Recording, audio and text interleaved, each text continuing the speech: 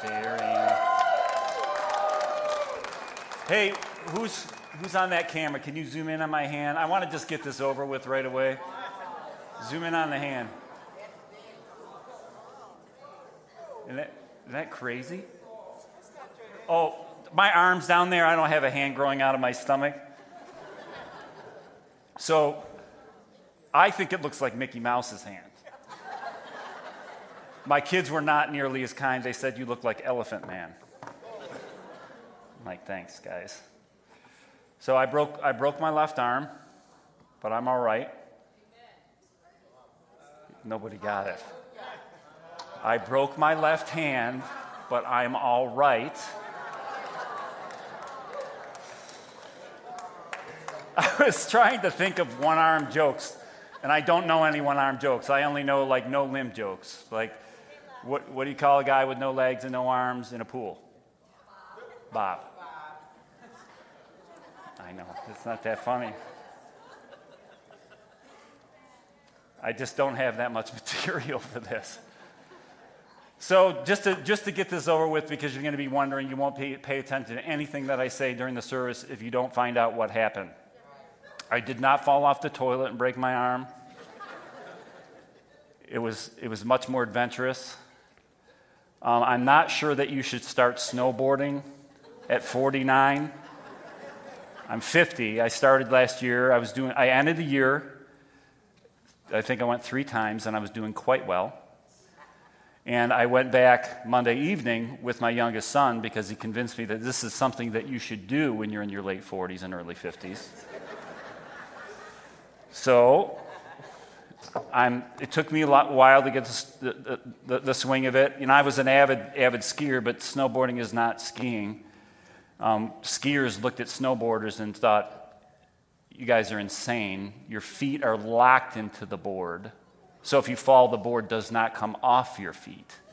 So as you're plummeting down the hill, you can picture it, right? Right. Well, I fell on my arm, and I broke it. And guess what the bone is called? Humerus. It's ridiculous. So I asked the doctor during one of the funny moments, because there weren't very many funny moments when this happened, except, can I be vivid? Can you do this on the live stream? Who wants me to? Okay. So I fall down when this happens. I fall down. I fall back. My head is downhill. My snowboard is uphill. And I prop myself up to get up, and I fall back down. I'm like, well, this is strange. And I prop myself up a little bit, and I look to my left, and my arm was facing the wrong direction. But your mind does not pick up on that right away. So there was a pause, and I don't know how many seconds, but I'm looking at it.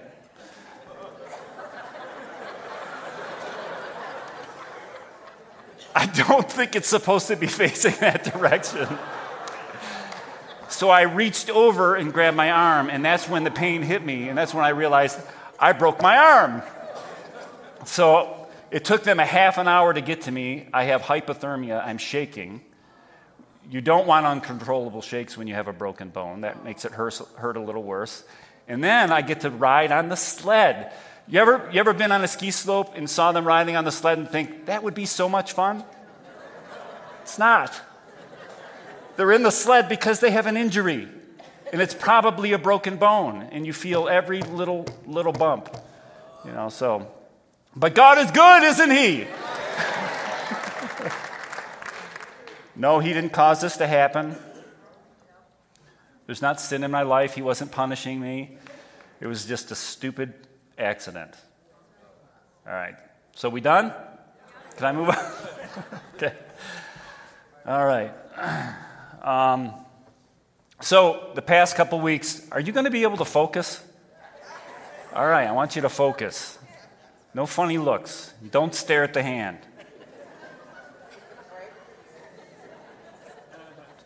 That's why I decided to sit. If I was walking around, I don't know if I can preach, by the way, sitting down. We'll have to see how this is going to pan out. But I knew that if I was walking around, you guys would be staring at the hand the whole time. Now, because I'm talking about so much, you'd be staring at the handle the whole time. So focus, look in my eyes. All right, let's pray. I think I need to pray. I'm not on any medication. I'm typically this funny. Just Tylenol. I did the Oxy for 2 days, and I'm like, I don't need this. And now I'm just doing Tylenol. So the funny thing is a natural thing. So. Lord, we thank you for your mercy. Your mercies are new every morning. On my way in here, I was just listening to worship, and I was just worshiping with the congregation, and people just declaring healing. And Lord, you've really spoke to me during this process.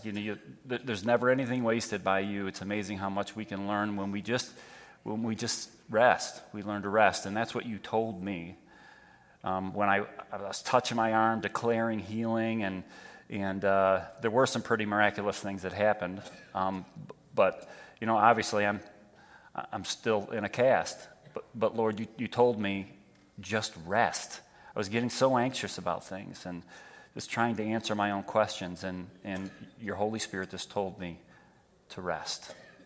And sometimes I think that's some of the greatest lesson we can learn is being in the midst of the process, being in the midst of pain or injury or discomfort or just a tough situation, in learning how to rest in you, find peace in it, in the midst of it.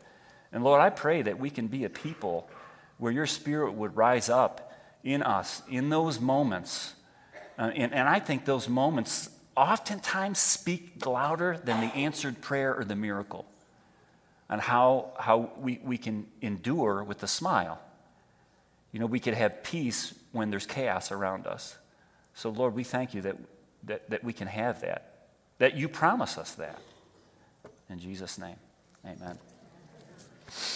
So the past couple weeks, we've been talking about vision. This has kind of been a vision series because I wanted to end up today, which is why I'm here. I probably would have skipped the service, but I wanted to be with you, and I felt it was very, very important that I come and just share some specific vision that I believe that God has given me and in this house as we move forward in 2020. But the past couple weeks, I've been touching on how we need to prepare ourselves individually as we move forward into the destiny that God gives us. I mean, we're all called to do something. I think some of you are looking for something else, but God's saying, be faithful where you're at. I put you where you're at. That's the ministry that I have you in right now. And I think some of us, we just have to learn to be patient in the process. But I do believe that God's going to be moving us into new things and in new ways. He's constantly in the business of stretching us, encouraging us to really step out in faith and enlarge our vision and enlarge our boundaries. And I've sensed, and there's many prophetic words about this, not just here in this house, but across the country, about the shift that's happening in the spiritual realm. There's going to be exponential growth in the church, many salvations in America. I'm just believing for that. So we have to posture ourselves for that. And 2 weeks ago, I touched on the importance of consecration, us being prepared to move into that new season. There's never a bad time to consecrate yourself, but I really feel like this is a season where we need to have a sensitive ear and a sensitive spirit to the Holy Spirit as He subtly directs us. And how many of you can miss God's voice? You can miss it. He could be speaking to you, and there are times that you don't hear it. And there are missed opportunities, and He's a redeemer of time.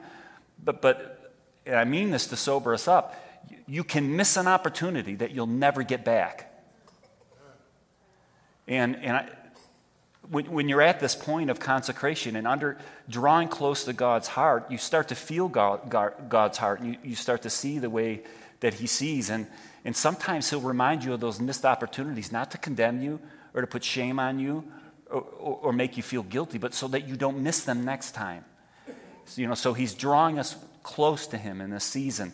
Spend more time in prayer than you ever have. Spend more time in the Word than you ever have. Spend more time in intercession and in fellowship, drawing close to the body. Some of you in maybe you're on the live stream, maybe you've never actually come into this building. 2020 is the year that you need to connect to the body. Viewing us on TV is not connecting to the body. It's a start, and that's a good start. But I believe 2020 is a time where we have to take that lunge forward in Him, and God's going to do amazing things in our midst. In last week, I talked about how we need to advance with the full armor, and I talked about the armor of God in Ephesians, but just being prepared, fully prepared as we move in the season. Consecrated, but putting on the armor. You could be consecrated and not put on the armor and not engage in the battle, maybe. I don't think so. You're drawing close to the Lord. He's going to make sure that you're prepared for the battle. But I talked last week about how to engage in that battle, and if you weren't here, I encourage you to go on the website. And by the way, if you can't find the messages on the website, I noticed some of the current ones the past few weeks are not there. Is that correct?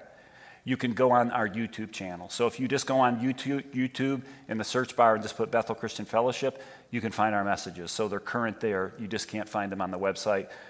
We're going to have a new website. When is it going to be up? 5:45 tonight. So tomorrow you can go on the new website and hopefully the sermons will be there. But if not, you can go on the YouTube channel. Today, I want to focus specifically on what the Lord has put on my heart for us and in this body and this region. The Lord's been speaking to me about this for the past year, and this is how I kind of formed our new mission and vision. I want to tell you my process of getting here. I've prayed more intently about this coming year than I have any other year that I can remember. And I don't know why. My best guess is that we're moving into something that's very new, and the Lord wants to prepare the house. So I've been praying intently, and it's been an outward focused prayer too. I've been praying about the body. I've been praying for you, some of you specifically by name, but the body as a whole. But I've also been praying for the city of Rochester, and so it's been, my prayers have been really Rochester focused. And as I begin to pray, I begin to notice things that I haven't noticed before. The Lord will highlight certain things to me, and then I start to get overwhelmed and think, wow, this is a real problem. This problem is so big. And it began to give me structure and outline for the vision that I believe that He has for this house, which is much, much bigger than this house. Which is why I believe he's gonna bring a unique sort of unity in the body in Rochester like we've never seen before. My dad has been a champion of this over the past 30 years. If you know anything about this man, he's never been territorial. He'll often give the building and the space to churches. There were times where we gave it to him for free. They were church plants. They wanted to start their own congregation, and my dad let them start it here in this building. And so he's always had that heart. And so there's been a lot of groundwork that's been laid, and I believe because of that rich heritage and that legacy, we're going to be moving into an unprecedented time where churches and ministries are going to be working together like never before. And as I've been praying about this, this is exciting. As I've been praying about this, it's just happening. Like I'm thinking, well, so Lord, what do I got to do? And He's just saying, just pray about it. There are strategic connections and partnerships that God will connect a certain house to. Now, we know in ministry, there's never little ministry. There's lots of ministry. The difficult thing in ministry is figuring out, God, what do you want to put our hands to? That's always the challenge in a church. What new ministry you want to birth? What new ministry do you want to dissolve? Because we don't really need it anymore. Maybe the need is not there. So God strategically wants to partner us with other churches and ministries, and it's happening. I'm meeting with other pastors. I'm praying with other pastors, developing relationships with other pastors, and not just pastors, but other organizations and ministries in the city. It's like God is doing something. I've never seen so much favor for the faith community in City Hall. Never. And sometimes I think about it in my rational mind, it doesn't even really make sense. It's just that God is doing it. And, so I'm excited about what the Lord has in store for us. So can we put the vision up on the screen?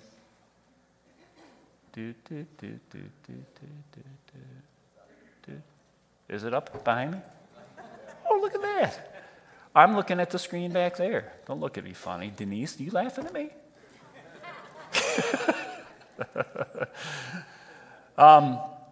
People partnering with God and one another to see Rochester restored and its residents flourishing. When I first came up with this, I thought, this is big and really general, but it's specifically about the city. And the Lord started to speak to me about the city. I want you to focus on the city this year. I don't know what he's going to do in 2021. But I know that there's this emphasis for us to begin to intercede for our city. There's poverty manifests itself in so many different ways. Poverty produces lots of things. Fatherlessness and violence, and also, spiritual and physical poverty. And if you read the papers or you look at statistics, we're one of the poorest cities in the country per capita. And this is our city. When you read those statistics, when you read about violence in the city, I was just reading or listening to the news the other day about another stabbing and a shooting. I take it personal. When you hear this kind of thing, there's something in you that needs to rise up and get angry. Not get angry with the perpetrator. I mean, I pray that justice is done and these people are caught, but get angry at the enemy for corrupting the culture that we're in. And I begin to pray and I begin to intercede. And I want to pick apart this statement a little bit, and then I want to move into some of the bullet points. But this idea of people partnering with God, I was Googling this, kind of just reading some articles, and there are people that are actually offended by statements like this. I didn't know that. This idea that you can partner with God. They think, well, that's offensive. We're God's servants. We're like, they didn't use the word peon, but that was kind of the insinuation.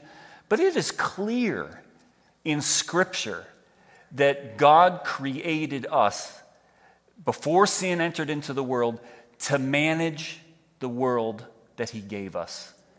It's there at the beginning, and the mandate, which I believe is a spiritual and cultural mandate, has not changed because sin has entered into the world. And if you read Scripture, there's all sorts of connotations or words describing who we are, sons and daughters of God.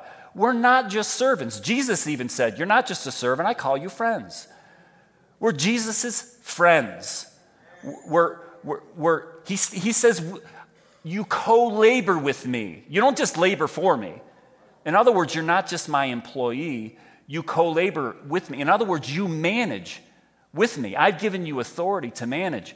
And I think it's sad when Christians have such a small view of the authority that God has given us. And that has hurt us. It has hurt the church, and it's hurt Western culture. People hear words like dominion. It says subdue and take dominion.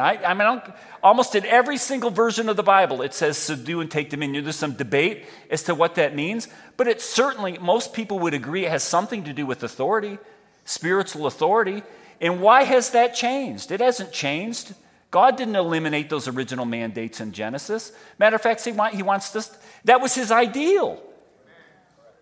So dominion has something to do with managing. It has something to do with authority. God has given us authority. And I don't know why the Christian community gets offended with that. And I think because they get offended, They don't walk into their inheritance. God wants us in this season to walk into our inheritance. Because of Christ in you, you're bigger than you think that you are. You're more powerful than you think you are. Not because of you, but because of Christ in you. But if you don't allow Christ in you to come out of you, he won't come out of you. So this idea of partnering with God, I think, is so critical, and that's why it's in that statement. We partner with him.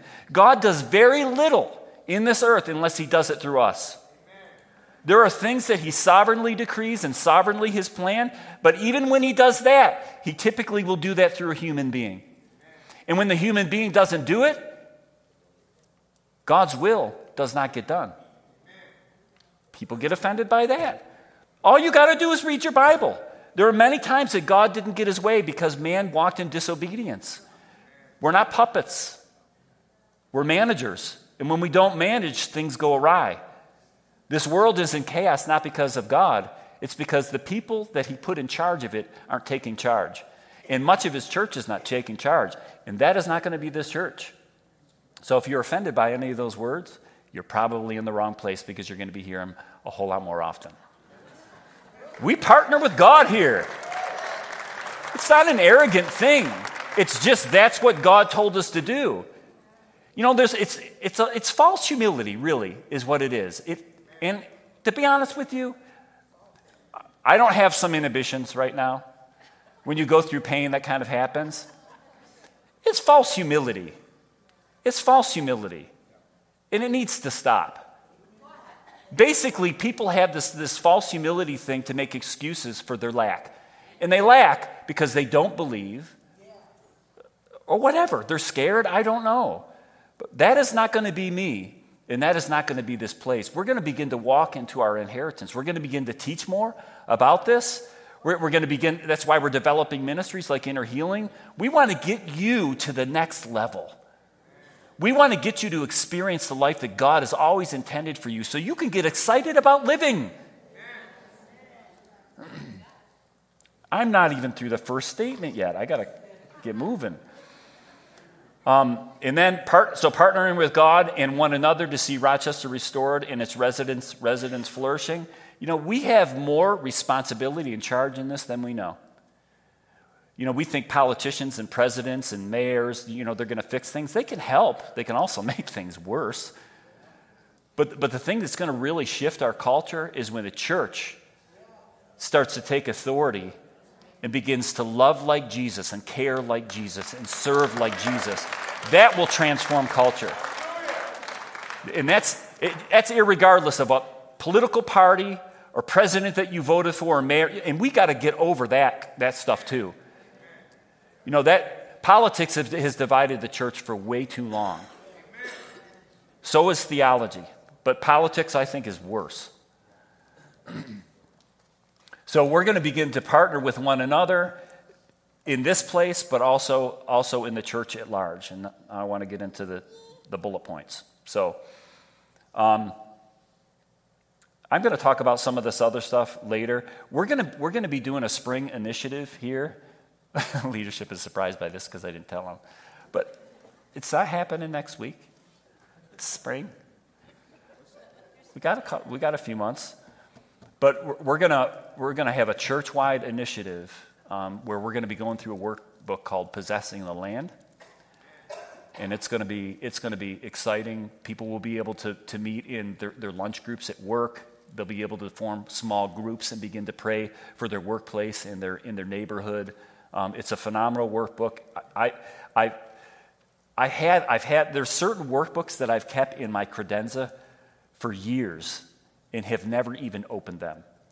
And the Lord will lead me to them. That's how I ended up finding the Firm Foundations book, because I saw that book like a year and a half before I actually decided, before the Holy Spirit put it before me again. But, you know, he led me to that credenza, and I opened it up, and there's this phenomenal book that I think would be so beneficial for us as a congregation to go through it. Will really focus us strategically into the vision. So we're going to be doing that in the spring, and I'll talk more about that. I want to talk just real briefly about land. I'm not gonna do a long teaching on it, but land is important to God. People are more important to God, but land is important to God. If you don't care for the land, I'm an environmentalist, and people who know me, they're surprised when they hear things like that. But I care about my environment.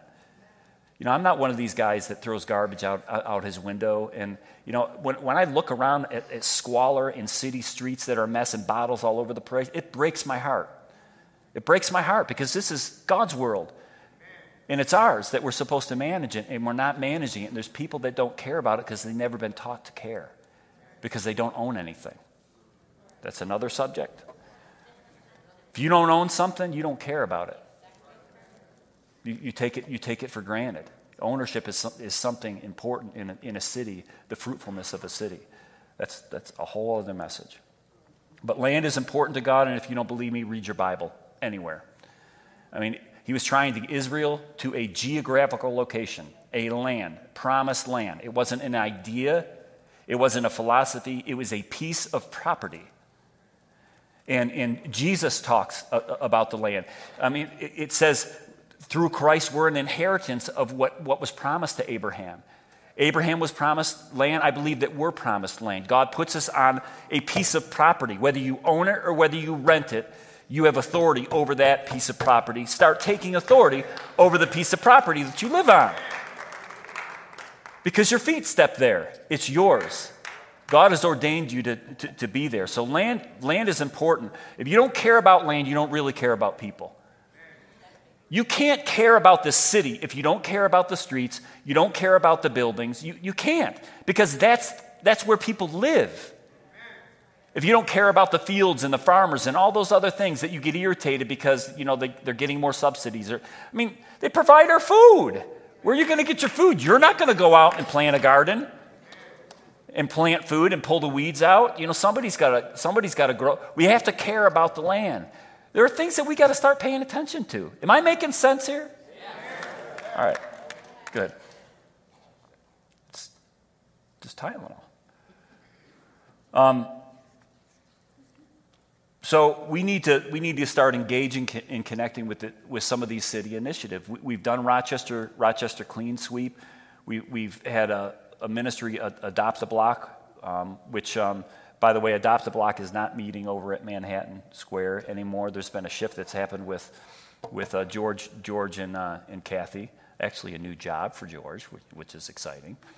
But we're going to talk more about Adopt a Block because there are some initiatives we want to start doing in your neighborhoods and in the Edgerton neighborhood. But we can connect with other groups that would really encourage us to take pride in our city, and just clean up the streets. But again, we're going to begin to unfold this in coming weeks.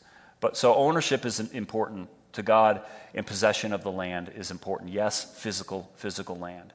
And of course, we want to see the people flourishing in our city, and many of them are not. We have ministry that ministers to these beautiful children, and they're not flourishing, and we want to see them flourishing. It's gonna take the church to kind of fill in the gaps where they're missing opportunity because they haven't been given the opportunity. How many of you know poverty doesn't discriminate? It doesn't discriminate. It has no color. And I've seen poverty among every race, and it doesn't discriminate. And you can connect. You can connect. This is not always the case, but you can often connect immorality and poverty. Immorality produces poverty.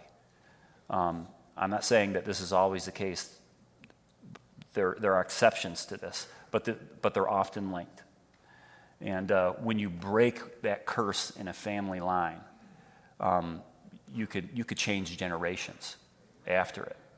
And I just believe that the church needs to be about that. So we're going to accomplish this vision by modeling what it means to be in Christ and to be Christ-like. Through a relationship with Jesus Christ, we have access to God and all of heaven's resources to restore what mankind has relinquished and destroy the works of Satan. I want to read a few passages of Scripture. 2 Corinthians 5:17, therefore, if anyone is in Christ, he is a new creation. The old has passed away. Behold, the new has come. You know these passages of Scripture. It's just a lot of people don't live like they know it. Sometimes people make a mental assent. This sounds like a good thing, but you see no transformation, and you know them by our fruits. And by the way, not in a judgmental condemnation sort of way, we're allowed to judge each other's fruits. And I think you do someone a disservice if someone's not growing or someone's not struggling and you don't address it. You don't lovingly go to them and say, bro, you shouldn't be, you're a believer now. You shouldn't be talking like that. You shouldn't be acting like that. We have a responsibility to do that as the body of Christ. But there is a literal transformation that takes place. Our heart is replaced with a new heart. John 1:12 says, but to all who did receive him, who believed in his name, he gave the right to become children of God. We are children of God. We are adopted into the family of God. We become royalty when we get saved. Galatians 2:20, I have been crucified with Christ. It is no longer I who live, but Christ who lives in me. And the life I now live in the flesh, I live by faith in the Son of God who loved me and gave himself for me. People need to develop their identity in Jesus Christ. They may not feel strong, they may feel weak, but Jesus is in them, and in him you can find strength. And there are some people that get saved and never realize what's happened to them because they're never taught, they're never discipled. Which is why, this is the next bullet point, discipling. Discipling those who become part of the Bethel family through membership into the body of Christ, which is Christ's visible expression on earth. I think I mentioned this last week or the week before. If you are not a member here and you've been going here for a time, 6 months, a year, become a member. Become a member.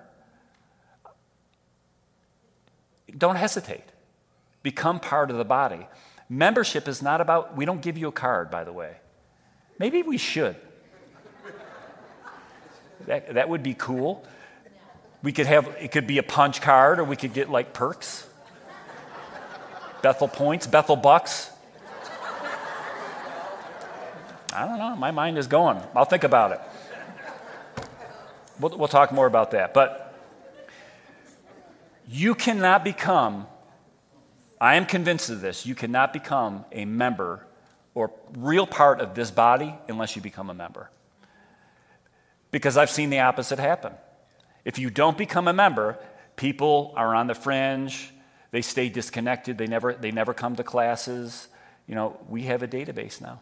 We know these things. Don't worry, we're not stalking you. We want to get better at discipling you and drawing you in. So if people want to be drawn in, and I encourage you, if you're not a member here, become a member here. Because we'll get to know you. We'll get to know your giftings. You're unique. Everyone is unique. And we'll discover your unique giftings to this body. You're supposed to be part of this body. If you're not known, how could you ever be part of the body? You can't. It would be like a detached limb or a limb that does not work. Like my left arm. Some of you are this. Oh, this is a great illustration. Some of you are just a fat hand or a broken arm because there might be brokenness in you. Man, I could build a sermon out of this. There might be brokenness in you, so you're staying back. You're staying withdrawn. I've been hurt before at that last church, or that I was a member of the last church, and I'm burnt out. They overuse me and they abuse me. We will not overuse you or abuse you. We'll give you term limits. We don't condemn you when you want to back out. We'll give you an exit plan. And that's some of the things that we got to develop. Because, when you sign up for something, there shouldn't be an assumption by the church that it's yours for life. If you want it for life and you're effective and fruitful, that's great. But if not, we'll give you an exit. But become part of the body. 2 Corinthians 2:12 through 14 says there is one body, but it has many parts. But all its many parts make up one body. It's the same with Christ. We were all baptized by one Holy Spirit, and so we are formed into one body. And it didn't matter whether we were Jews or Gentiles, slaves or free people. We were all given the same Spirit spirit to drink. So the body is not made up of just one part, but it's many parts. And by the way, this is well before they had all these little church buildings all over the place. So when you're reading this passage of Scripture, it meant the church in Jerusalem, in Galatia, in Ephesus, all part of one body. Now, it's huge. It's big. There's millions and millions of Christians all over the world, hundreds of thousands of churches all over the world. We're not going to meet many people a part of our body. But certainly we can connect this to the church in Rochester. I mean, we know other pastors. We know other ministries. This is what it's referring to. It's referring, be connected to your local body. God puts a solitary in family. He will put you in a family, in a church family. Not a church website family, not an online family, but a family where you can be seen, you can be known. You know, so if there's a chink in your armor or your shield's too low or something like that, your brother or sister can say, you know, bro, pick up the shield, you know, to block that fiery dart. We have to be connected. If we're not connected that way, you expose yourself. You weaken yourself. If you're this whole chapter talks about that. If you're not connected to the body, then you will be weak. You are empowered, you are made strong by being connected to the body of Christ. And we will become stronger as a church congregation when we become more connected with the church in Rochester. I could talk a lot about that, but I'm going to move on. Membership. So it's important. So if you're not a member, I want you to sign up. You can fill out one of those communication cards, and you can check membership, and Debbie will get a hold of you and give you the membership packet. And it's fun. It's a fun process. You'll learn a lot, and you're going to meet a lot of great people. Partnering with local Christian churches and parachurch ministries to serve the residents of the city of Rochester through prayer, acts of service, community outreach initiatives, etc. This is an interesting passage, and there's more than one in Acts. But in Acts 11:27 through 29, it says that the Antioch church helps the church in Jerusalem. At that time, some men who preached God's word came to Antioch and told them what was going to happen. They were from Jerusalem. One of them was Agabus. The Holy Spirit told him to stand up and speak. He told them there would be very little food to eat over the world, so there was going to be a famine. Prophetically, he knew this. This happened when Claudius was leader of the country. The Christians agreed that each one should give what money he could to help the Christians living in Judea. Isn't that beautiful? That would be like the church of Bethel in Rochester sending maybe Justin and Jessica were struggling in North Tonawanda, or there were people in their community that were struggling. There was a shortage of milk, you know, and we arranged to have milk sent to all those people in the neighborhood. You know what that would do? It's like these people don't even know us. The residents, those people don't even know us, but some church in Rochester, because they know these people here in North Tonawanda are sending something that we need. I mean, it's powerful. Those things are so incredibly powerful. It opens doors. And I believe it destroys the works of Satan. It proves him to be the liar that he is. We have competition. We have competitors. But it's not the church. These churches that meet around the city, they are not our competitors. They are our allies. If we pray for somebody in the mall and they get saved and we find out they live in a neighborhood and they don't have transportation, then refer them to a church close to their neighborhood. I mean, I'd love for them to come here, but if it was more practical for them to go someplace else, then encourage them to go someplace else. As a matter of fact, call up the pastor and introduce them. Take the extra step. Don't just give them the address. Take the extra step. You know, this can't remain just a good idea. It can't. The Lord told me that this can't be just a good idea. You know, where the church is beginning to build unity. We need to be having prayer gatherings together. Pastors need to be meeting and praying together. We need to do missions work together, not just talk about it, both locally and internationally. We have got to start doing things together as the church in Rochester and even beyond, but we have to start here. So we're going to have to be meaningful and strategic about our relationships. The Lord told me that too. He said, you're going to have to be strategic about your relationships. You know, I'm a fairly charismatic guy. I can get along with most people. God doesn't want me to connect with every single pastor in the city. I only have so much time. I have to pastor this congregation. He will strategically link you with pieces of your destiny that will never get fulfilled until you connect with those people. Could be people you work with. Could be teachers in schools or principals or something like that that will begin to open doors for you to expand the kingdom. But we're going to have to be strategic about it. And these strategic partnerships are happening for us. We were connected with Flower City Work Camp. Now Flower City Work Camp, we're going to be hosting Flower City Work Camp now and moving forward. We're doing regional worship gatherings. We do regional prayer gatherings, and we're going to be seeing more and more of that. And it's going to become who we are. It's our destiny. This is what God has called us to do, to help bring together the body of Christ in Rochester. And I added something else because I believe that this is completely different, and this is something that I believe the church has shied away from. Building collaborative relationships with religious, even of other faiths, social, governmental, educational, and marketplace leaders, not-for-profits, and community organizations to bring love, hope, healing, education, support, resources, and service to those in need so as to break the cycles of poverty people find themselves in, both spiritually and physically. And I know what some people think when I read this. Well, you're not supposed to be equally yoked. That is not what the passage of Scripture is talking about. You should not have a partnership, a contract, a covenant, a legal agreement with somebody who's not a believer. I agree to that. So if you shouldn't go into a business partnership with somebody who's not a believer. I would strongly discourage anyone from doing that. Whenever I have seen someone do that, it has not panned out well. Most of the partnerships are broken up, or it's just constant headaches because there's just different belief system, a different worldview. But that does not mean that we can't cooperate with people even from other faiths in the community if they're serving the community. We're not partnering with them, we're collaborating with them. You know, this whole idea of being equally yoked, I think it's a covenant thing.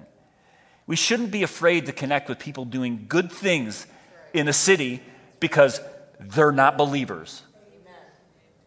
Because there's good out there. I said this once and I got an email. You're calling people who are not Christians good? There's no good in us. Nothing good, all evil. We have a twisted heart. There is good. There's good out there. Every human being that walks the earth was created in the image of God. There is good in them. Not righteous good, but good. And I believe that there are people that do good works, acts. They're kind-hearted. They're good people doing good things without an agenda, even though they're not believers. Why would you not want to partner with them if they're doing a good thing? You're going to stay away from them because they don't fit the mold? Now, partnership, again, I believe is different than collaborating. You know, we build collaborative relationships in the city so that we can help lift people out of poverty, maybe find houses for people. You know, people living on the streets, you know, find a home for them to live in. There are things that we can do and cooperate with other organizations and agencies to help lift people out of poverty. It's not the end-all, the end-all. We know what the final answer is. We know that they have to meet Jesus. And I won't collaborate with most if we're not allowed to live out our faith. I mean, there may be exceptions for that, but if you can't live out your faith in Christ in you, then you may want to question whether you should connect or collaborate. But I believe that there are exceptions to that. You got to pray to God about that. I can't direct that. By the way, don't have the bat phone to God. You got the same phone. You got the same sort of connection. You know, you can't be going to all the prophets and the pastors and ministry leaders in your life getting direction. That's not what they're for. They're there to encourage you. They might give you some insight, but you are supposed to be getting direction for your life from the Holy Spirit. We need them. We need the fivefold ministry, but it's more for building up and encouraging. You need to learn how to hear from God on your own. And that's what I appreciate about G-Force ministry. It teaches you how to hear from God on your own. And that's it.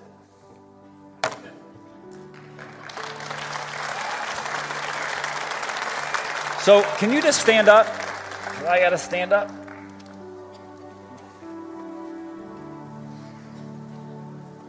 Will you believe for a really exciting year in 2020 where the Lord is going to be busting out of you? You're going to find that you have more courage than you've ever had. You're going to be able to openly share the gospel or share your testimony with somebody this year where you've been like all shy about it. God's going to give you courage. You realize that courage is in you. Maybe you're not naturally courageous. It doesn't matter because the Holy Spirit's in you and He's super courageous. Isn't that beautiful? Anything that you lack, anything that you've lacked in life that has kept you back, you give over to God and He can like do the thing that was missing in your life. He can provide the strength, the insight, the intellect, the wisdom, the ability, the strength, the physical strength, the spiritual strength, the stamina. He can provide all of that if you'll draw close to Him and consecrate yourself in this season. Because God wants to advance us. And He's laid out some strategy. He's laid out a map. You know, this is the way we're going to be moving as a body, but He's going to be moving that way for you in your individual lives. And I'm stoked to hear the testimonies, and I want to hear your testimonies. Email us your testimonies of how God is beginning to break the mold. He wants to break the mold in some of you. Some of you have this mold, you have this certain way that you operate, and God wants to release you from that. I'm just declaring that over your life. Any of you that feel trapped because of insecurities, maybe past failures or unanswered prayers, God wants to break the mold. He wants to expand your boundaries. He wants to expand your thinking. He wants you to begin to believe the impossible in your life. And Lord, I thank you, Father, that you have given us authority, that you did to set us here and say, don't worry, I'll take care of everything, I'll do it all, that we get to co-labor with you. It's so exciting, Lord, to think all that we can achieve in you because you are in us to expand your kingdom in this region. So, Lord, I believe that you're going to be doing incredible things in this body, that you're going to be drawing other folks to this body that don't know the Lord, and they're going to realize that the potential that's been locked up in them. And Lord, you're going to connect us with the church in Rochester, and we're going to begin to see transformation in our city. We're going to begin to see multiple, I believe, mass salvations. Like revival type of meetings, but they're going to break out in weird places. It's not going to be in a tent meeting.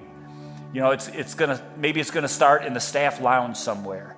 Maybe it's going to start in the cafeteria. You know, some kids begin to have a little prayer meeting during lunchtime because they're not afraid what their other friends think. You know, I believe that when we step out, Lord, that's when we experience personal revival. When we begin to step out, that's contagious, and it begins to infect the environment and change the atmosphere. So, Lord, I'm excited about this season. I'm excited about 2020, and I just say, let it be, Lord, in Jesus' name. Let it be. Amen. Amen. God bless you.